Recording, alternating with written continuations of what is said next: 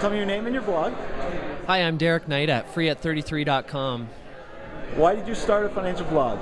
Well, my why is I want to show people that they don't have to accept the status quo.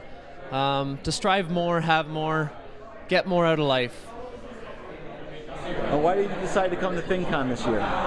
Well, I think FinCon is a great place to just network, see other people like-minded, also just to learn a ton. There's a lot of excellent people here who you could learn a lot from, and I have so much to learn. So and just help better find a way to send out the message that I have, that to get more people involved to better their lives.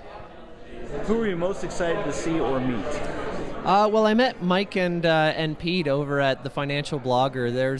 They're one of my favorite blogs, actually, and so I've been following them for a bit. It's the way that they've laid it out is very much a business sense, and so following them is almost like reading an annual report on an internet business.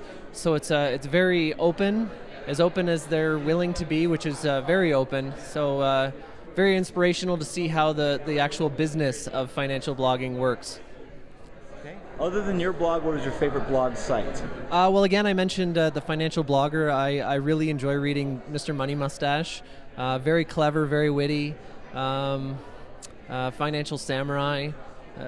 I would say those three, and Pat Flynn over at Smart Passive. Yeah, he's great. So. What is the why of your blog? Well, again, I guess the why is that I really just want to have people aware that they don't have to live with what they've got.